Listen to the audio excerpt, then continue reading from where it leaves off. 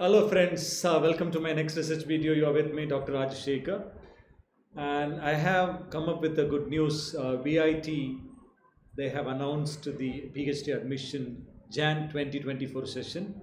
The call for the advertisement has been released already, and you can check the details in the link below. I have given even step-by-step procedure to apply VIT University PhD. Also, I have given. There is a separate video is there. Just you click the link below and go there. It will guide you step by step.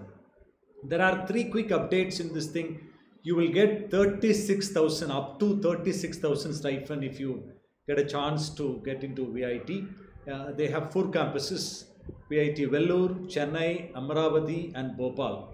So there is a common entrance examination that is called VIT Research Entrance Exam. You have to apply for that. There are almost 30 plus cities they conduct exam.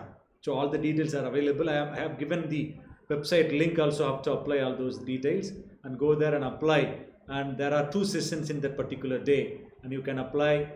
Basically, there will be 100 MCQ questions, syllabus and other details. Other details given in the information brochure. You can go to the link and click it, and you can understand and you can apply. And the latest update from them is they are going to give up to 1 Lakh Raman Research Award also to the research scholars. Second thing, they are going to support the research scholars with open access journal,